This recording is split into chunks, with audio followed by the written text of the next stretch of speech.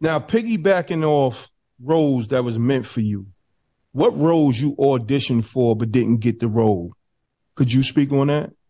I auditioned for, man, so many roles that I did. I auditioned for the Mod Squad with Clarence Wood, the original Mod Squad, but the new one with Hmm. Omar Epps, I think it was, who played. I auditioned for one of them parts.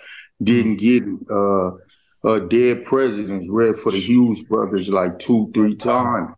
Almost had it, but they went with, what worked for them. The first movie they did, which is Lorenz Tate, he got it, but Mm. just that opportunity and to be able to meet these brothers. I was supposed to be in Antoine Fisher's story. I had already booked the part playing the best friend of Antoine Fisher.